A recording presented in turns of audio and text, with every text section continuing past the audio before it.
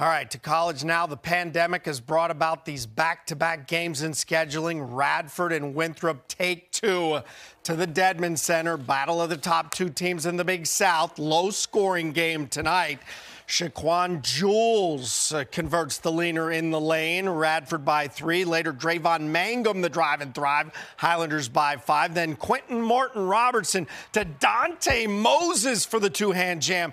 Radford built a 7-point lead, but Winthrop would not relent, rallying from 4 down at the half. Chandler Valdrin had 2 of his 12 there, and the Eagles prevail again, winning 55-47.